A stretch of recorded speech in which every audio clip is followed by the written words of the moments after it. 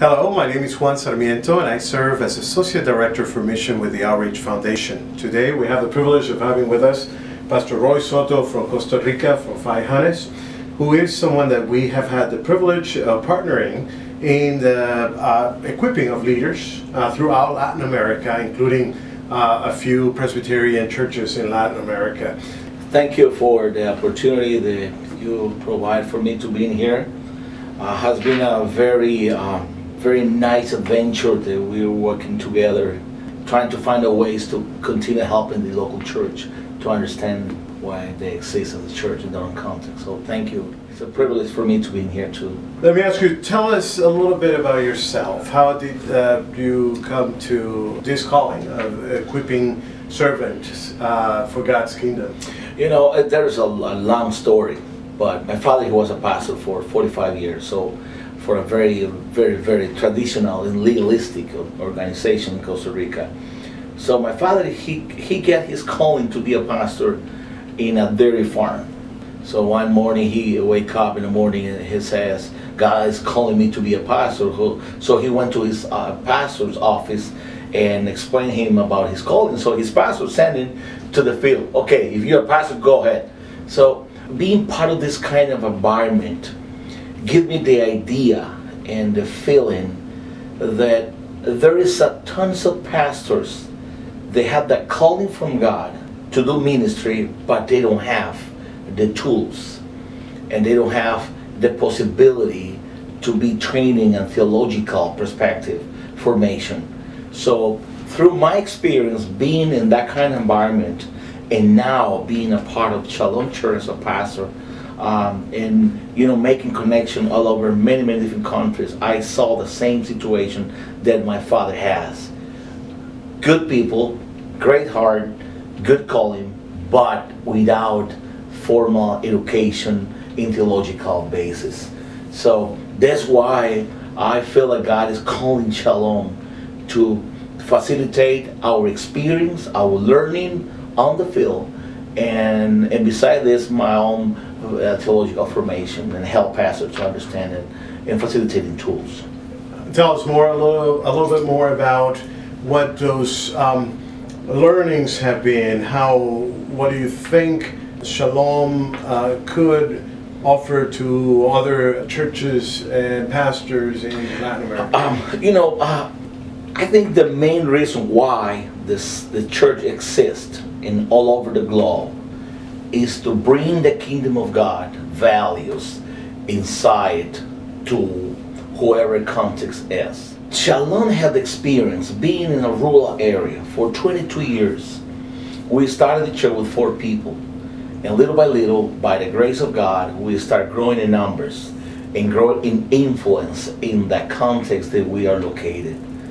So if the main reason why the church exists is to serve, but there is a ton of pastors that they think that the only reason why the church exists most is to be inside of the box, inside something I call the salt shaker, inside a box. So they need to be exposed to different ways to do ministry. I don't like to use the word model, the Shalom is a model, but I want to facilitate our learning as a church in the way they can understand. They can be relevant in their own context. They can find a way. I believe the gospel has the power to transform any reality. Doesn't matter in what context that church is located. So we exist as a church to use our learning as a proposal for those pastors that they can understand what they can do in their own context. Does that make sense? Sure. And talking about context, you've had the opportunity to train pastors throughout Latin America in different countries. Will you name some of those countries, and what has caught your attention in terms of the differences between the church in Costa Rica and the challenges and the context in Costa Rica and the realities in different countries of Latin America? Every country has their own context. For example, Central America, Costa Rica is part of Central America, but Costa Rica for some reason we have no army, so our experience as a nation, we don't have the mentality of a military mentality as other countries in Central America. So every time when I go there, we have to be very careful when we use the word socialism or to touch some of the political topics that all these countries has. But again, you know, the gospel has the power to transform any reality. So what my role is to facilitate concept and theology in the way the pastor can understand. They have to contextualize the theology to their own reality. And there are some other countries in South America like Bolivia, Argentina, Chile, but most of the pastors, they have the same need, formation, and you know, Juan, they need somebody among them to be with them, because most of the pastors, with all my respect, most of the pastors, they work for huge denominations, but that denomination has their own environment, but they don't have a closer relationship with the local pastor. So in my role, I love to be in touch with those pastors. I'm not thinking that I'm their Messiah. No, this is not about Messiah, nothing, but it's more about relationships. So again, they need formation, but they need somebody to be with them, facilitating resources, facilitating concept of theology from our experience. Wonderful. We had the opportunity, you invited us to be part of one of the summits for servant leaders, and it was a phenomenal opportunity. So people are finding that they can also go to Fray Hannes to learn some of the aspects of holistic mission and creative kingdom-based transformation for communities. Can you tell us a little bit more about those summits, particularly the last one? What's your sense about those summits? You know, for 9 years we were organizing this kind of summits. Let me explain this. Why we call that summit of servants. We don't use the word leadership. For me, leadership doesn't have a basis in the Bible. But for me, the Bible talks about servants. So right from the beginning, we would say summit of servants. It's a servant, so only the servants can be there. Servants who understand the role as a church. So we have for 9 years that summit. In the last summit in March, we're so very excited because, Brother Juan, we facilitate this gathering by faith. In the condition that we have right now, with the economic situation in the whole area, to bring 185 pastors from 11 countries, 235 people attended the conference, was a big miracle happening. Which is good is they can come to the place where everybody is trying to be, being friendly.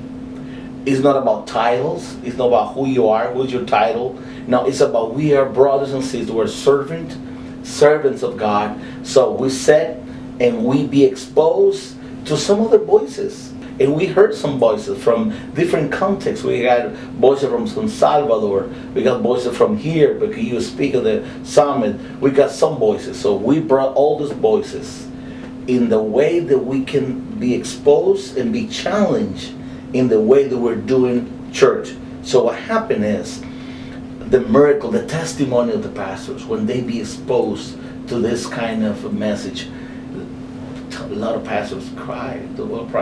Pastor, I had somebody. His name is Eric from Guatemala.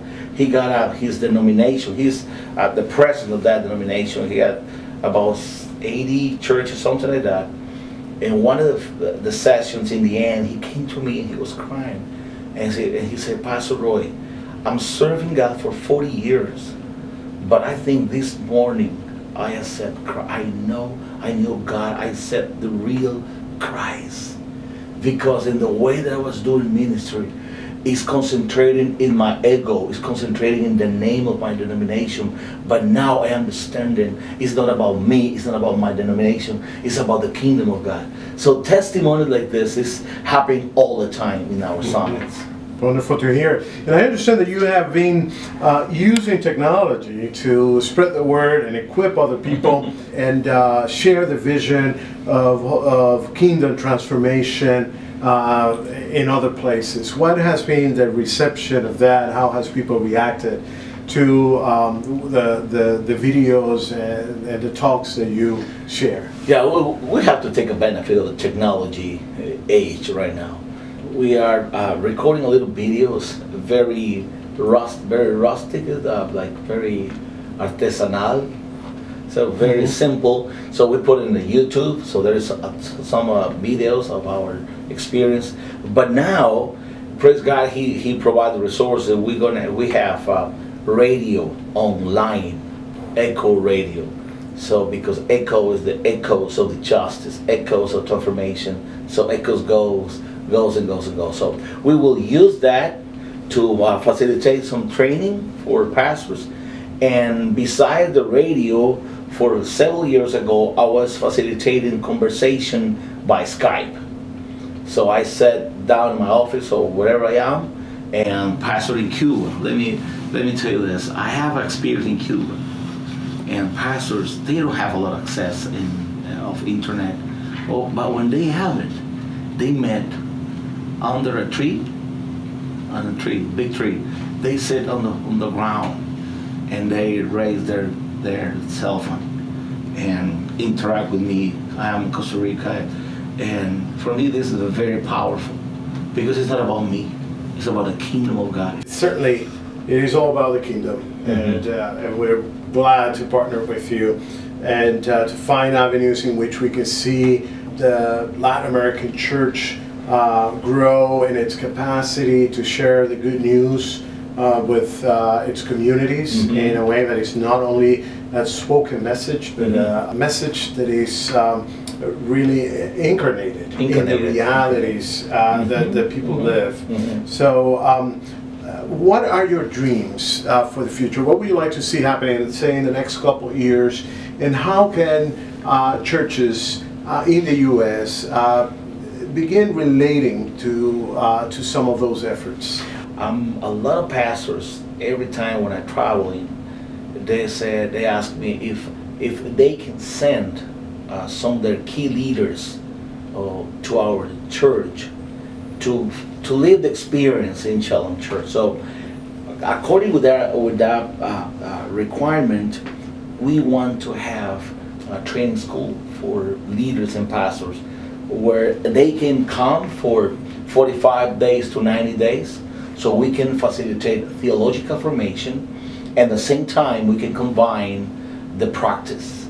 So they can be exposed to our way to the ministry, and at the same time they can get some theology. So one of the dreams that we have, and it would be great if some churches want to be part of this, is to help us to set up the school. We have the teachers, we have the facilitation, we have the place, and we have the experience, we have the wheelbarrows, we have the shovels ready for the people that wants to go and learn. So we really wants to have that the school in our site.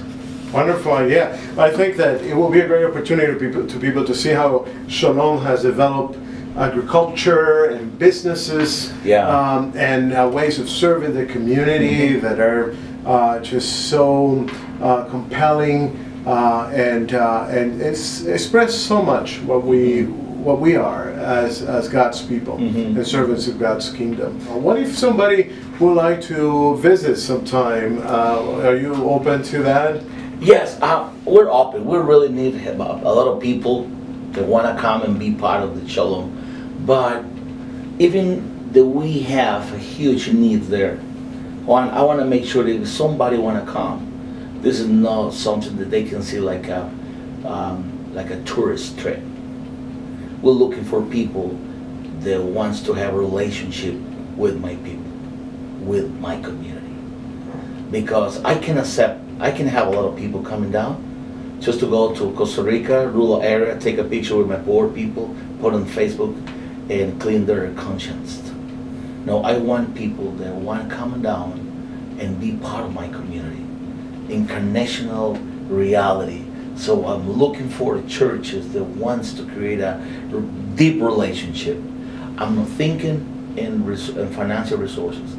I'm thinking about relationships, good relationships. And maybe on the process, we have to put some fishes, some bread on the table. But we're looking for a good relationship. So if somebody want to come, bring a team, please, they can connect through you and let us know. We're there. We got a good cup of coffee there. Well, we're glad that you are willing to continue to receive visitors and groups, and we'll be happy to facilitate that. That is so expressive of our values and outreach. They're building long and deep connections with our partners. So thank you so much for your time. Thank you. And we'll be praying for you. And thank you. Thankful for your visit. Thank you, brother. Thank you. All right. Thank you.